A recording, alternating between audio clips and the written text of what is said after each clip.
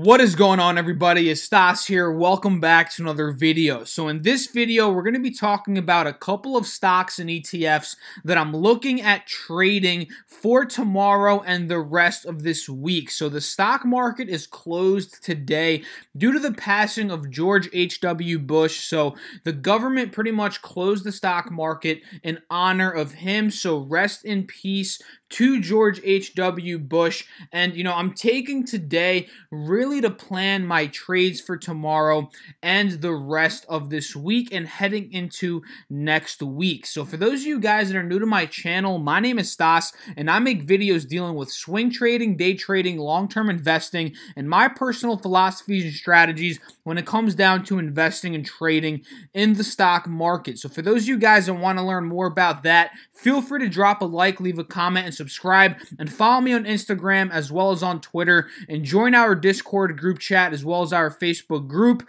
All of those are linked down below in the description box. And if you guys want to be in contact with me and about 315 other investors and traders, join that Discord group chat, guys. We're talking about trading, investing, stocks, stock news, strategies, and just working together, networking with each other, helping each other become the best possible traders and investors possible, right? So again, all of those are linked down below in the description box, and I would love to communicate and further talk to you guys on all of those different social platforms. So I did some research today. I did some, I planned my watch list, and I really wanted to share a couple of stocks and ETFs that I'm watching this week. And drop a comment down below. Let me know what you guys are planning to trade tomorrow, Friday, heading into the next week. I really would love to know and talk to you guys about that. So,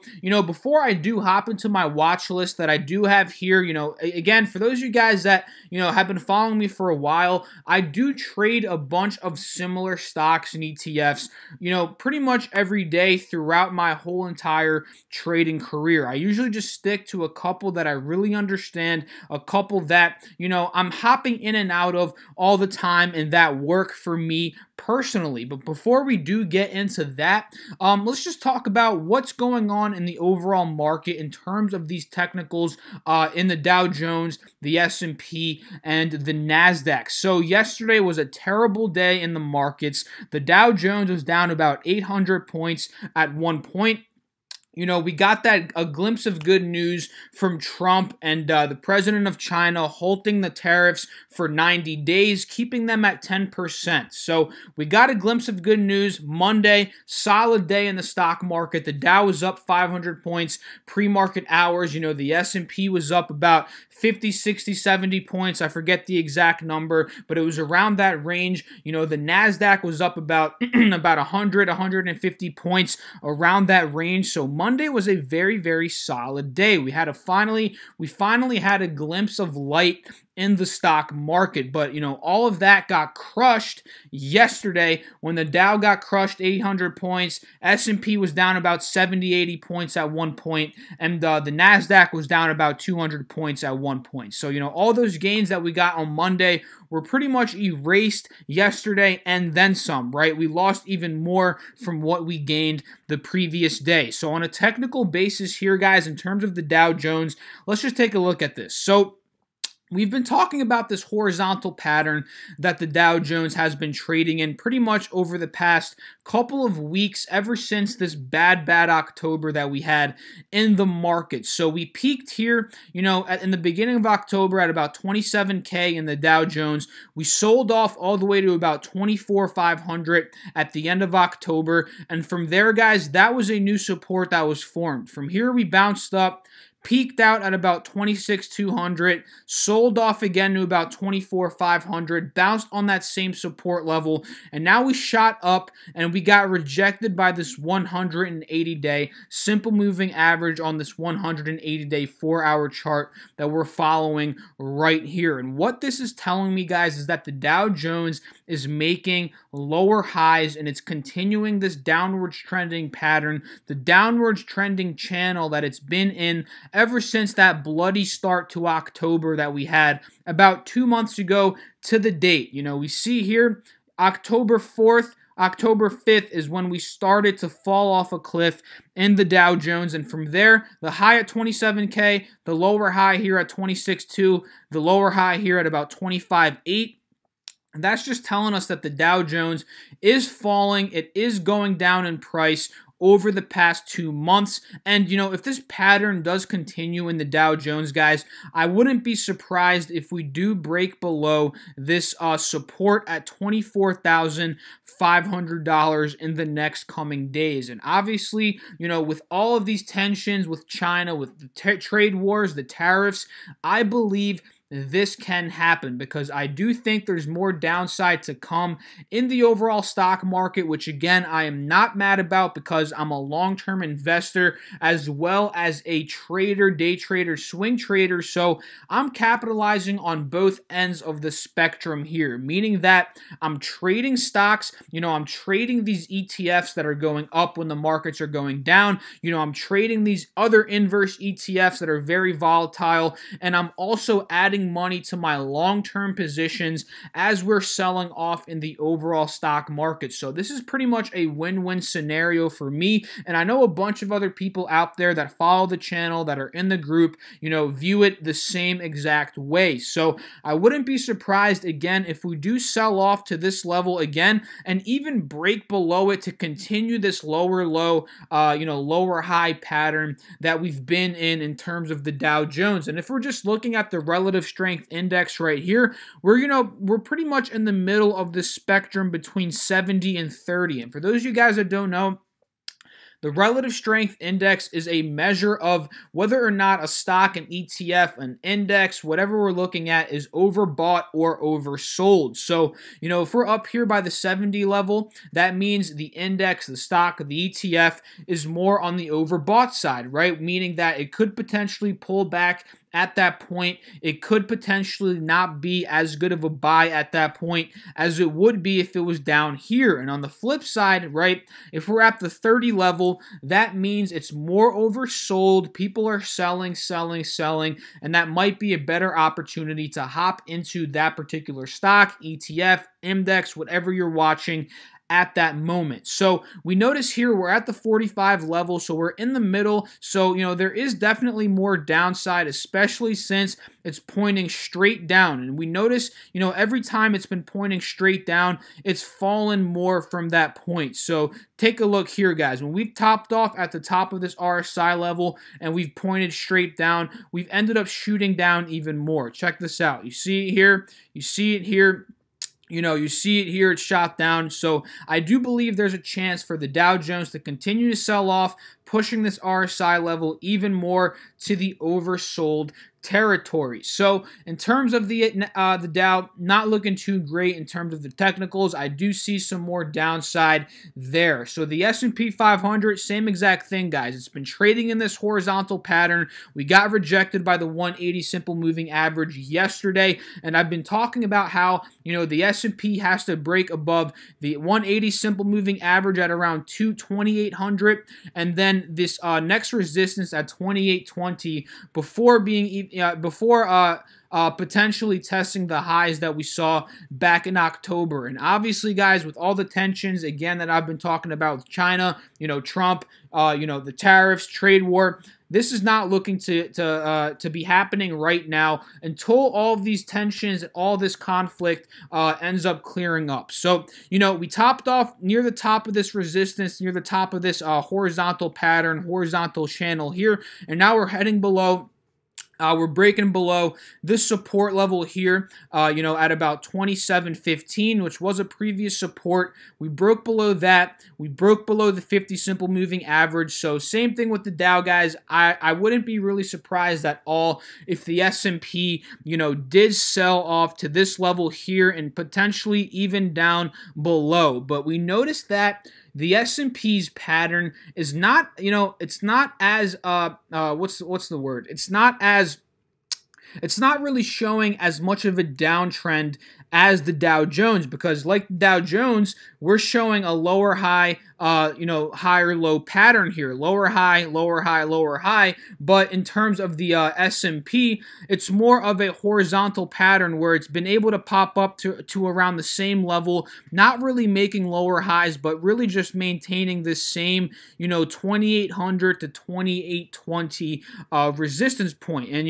let's say if this one was able at this moment in time, if this was if this popped up and topped off here at about 2750, that pattern of lower highs would be it would apply to the S&P as well. But since we were able to pop up here, and maintain this resistance level, at this point the S&P is more in a horizontal pattern, in my opinion, from what the charts are telling me, than the Dow Jones is. So in terms of the NASDAQ/NQ, this one is actually the only one that's showing a reversal pattern. And by this, I mean, we're no longer trading under this 180-day simple moving average, which has been a resistance in the past. We know that. We see it topped off here, here, as well as, well, that's actually it. But, we were at it here about a couple of days back. We were hovering above it, and I was really interested to see, were we going to be able to break out of that resistance, right, which actually ended up happening, or were we going to get rejected? So pretty much, guys, we were able to break out of the 180 SMA resistance here, and now we're holding this 50 simple moving average on the 180-day 4-hour chart in terms of the NASDAQ. So out of all of the indexes, on a technical basis, the NASDAQ is definitely looking the best in my personal opinion from what I can draw and what I can conclude from these charts here. Now let's talk about a couple of stocks and ETFs that I'm watching for tomorrow and looking to trade for tomorrow, Friday, and heading into the next next week. So let's just take a look right here, guys. Hershey is at the top of my list due to it in terms of stocks. Hershey's at the top of my list because it's been able to go up in price, although the markets have been getting slaughtered, right? So this is a good sign that Hershey is able to hold through any market corrections. Well, let me rephrase that. Hershey's able to hold through this previous market correction. Obviously, if we see a very, very strong bear market, a very strong correction, Hershey's probably going to get affected, but in terms of this previous little correction the past month or two, Hershey has not been able to get affected. So this gives me some confidence to potentially hold this one, swing trade it for a couple of days, maybe a week or two. So for those of you guys that have been following my channel, I actually traded Hershey this past week. I got a 1% gain on it. I ended up selling off at the 109 level here, nearing that resistance point, and I've been telling you guys that I want to re-enter Hershey on a pullback. So now that we're seeing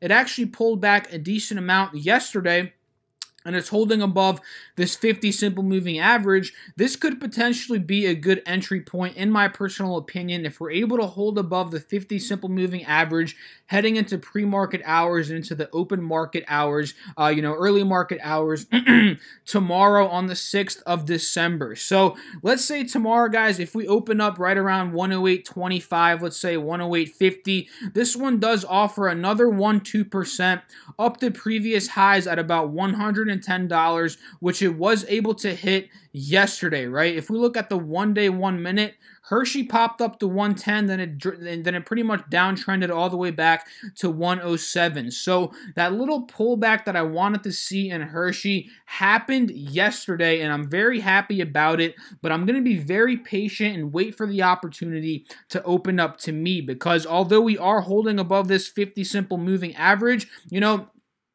I wouldn't be surprised if we do break below it and maybe get to around 107, 106, and even maybe back down to the 180 simple moving average, heading into next week. But let's say, there's different scenarios that could potentially play out with this. If we hold above here and start to push up, that's a confirming factor that we're going back up to that next resistance, in my personal opinion. But if we break below here, the next support rather is going to be around this this 180-day simple moving average, possibly around $106 to $107. So I'm going to set an alert on Hershey, let's say at about $107. I really want to keep a close eye on this one.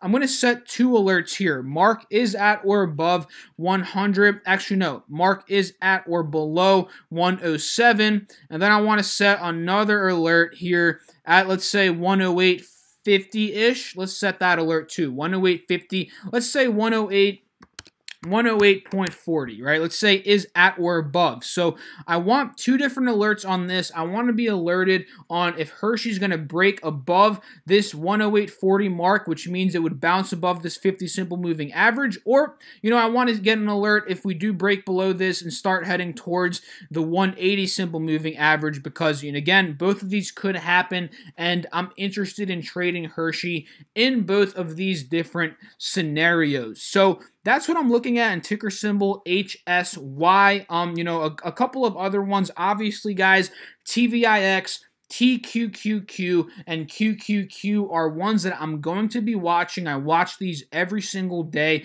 We trade these in the group all the time. I trade these pretty much all the time. Every single week, I'm in and out of these different ETFs. And for those of you guys that don't know, you know, TVIX is an ETF that goes up in price when the markets are selling off. So this one had a ridiculous day yesterday. I believe it was up like 25% at one point.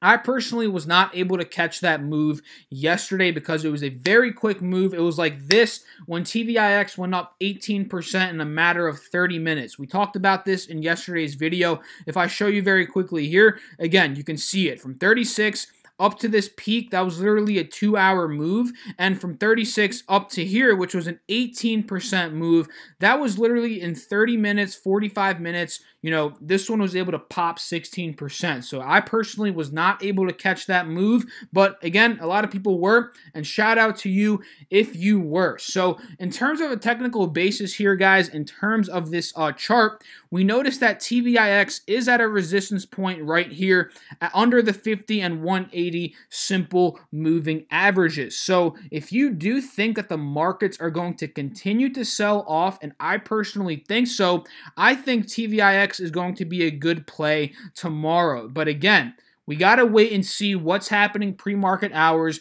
what's happening with these futures, right? We could even potentially see you know, we could in the short term, meaning in the next 2-3 days, we could see some pushback up in the market since we did sell off heavily, which could push this down a little bit. But again, in the next 2-3 weeks, I still think in a longer short-term outlook, if that makes any sense, right? Not in the next 2-3 days, but in 2-3 weeks, I do think the market's going to continue to sell off. You know, even though we might bounce back up tomorrow and the next day, I still think that downtrend is going to be in play. So, you know, if we are able to pull back a little bit here, if the market does pop up, I think that's going to be a pretty decent entry point if you do believe the market is going to continue to sell off in the next coming weeks. You know, and as well as, you know, the opposite here, right? TQQQ is one on a technical basis that is looking better than TVIX,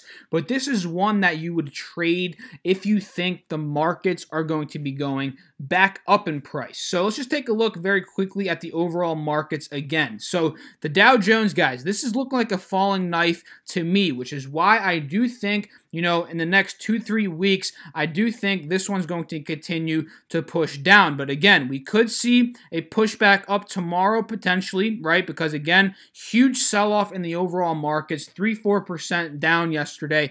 We could see a little pushback up, but overall, guys, I think it's going to do something like this, right? Take a look at this arrow right here. Take a look at my mouse. You know, we went down 800. I think we could push up here, go back down, push up here, go back down, and you know, that's just going to open up ins and outs for TQQQ, however many Qs that is. I always mess it up, and TVIX. So guys, I'm always just, in terms of what I'm trading, in terms of these market ETFs, I'm always looking at the market futures. Very, very important. Make sure you're looking at the market futures, pre-market hours to see what direction the market is pushing, and that's going to determine what you're going to be trading that day in terms of those market futures. And, both possibilities are open, guys. I wouldn't be surprised if the markets sell off heavy tomorrow again, but I also wouldn't be surprised if we do push up a little bit tomorrow, which would open up an even better opportunity for TVIX, which is why it's very, very important, like I said, to always keep an eye on the futures. So, TVIX, TQQQ, and QQQ, and QQQ is also one that goes up when the markets go up, are 3 ETFs, market ETFs, that I'm going to be heavily watching tomorrow, pre-market hours, and, looking to trade overall over the next couple of weeks while the market is in this very volatile stage that it's been in for a long, long time. So, Hershey and those 3 ETFs are the main ones that I'm watching for tomorrow. Kron is in a very interesting point right now. So let's just take a look at this. This is a marijuana stock, Cronos Group. It had a very big push up this past week. Actually, no, 2 days ago, actually, because Altria, which is a big tobacco company, they manufacture, they produce Marlboro cigarettes. There was a rumor that came out, unconfirmed news, that they were going to buy out Cronos Group, and this shot the stock up like a rocket, right? Like a freaking rocket. It went up like crazy, right? So, at this point, guys, pre-market hour or after-market hours yesterday, we pulled all the way back down to $10, which is a previous support level. And, whenever we break out, actually, no, let me rephrase that. We pulled back to $10, which was a previous resistance right around here, $9.80 to $10. And once a stock breaks out of a resistance, an old resistance, it makes it a new support level. So now that we broke out of that, this is the new support level. So the fact that we're holding above here now could make this an interesting play, in my personal opinion. And I was talking about this in the Discord group chat. I believe somebody asked me what I think about Kron, and I said this exact same thing. So the fact that we broke out of the 10 resistance, I want to see it pull back and hold above the 10 resistance, which is the new support now. Hold above it, curl above it, and start to bounce from there before entering that position. So that still stands, guys. The technicals are showing that that could potentially happen, and I'm waiting for that. Again, being patient, waiting for the opportunity to open up to me, because we don't chase opportunities on this channel. We let the opportunities come to us, and that is how we really just capitalize and become as great of traders as we possibly can be, right? So that is what I'm doing in terms of Kron, ticker symbol CRON. Another one I'm watching is JNUG, ticker symbol JNUG. This is not a natural gas. Oh my God, guys. This is a gold-based ETF. This one is trading based upon /GC, and pretty much how this works, guys, whenever /GC, the gold futures are going up in price, JNUG is going up in price as well. So we're seeing these futures right now in terms of this 184-hour chart, and we're seeing that they are very bullish. So we broke out of this resistance at about 1240. Let me just draw this real quick for you guys. So what I want to see now, since we did break above this resistance here at 1240, and we're slowly holding above it in terms of these green candlesticks starting to form and curl back up,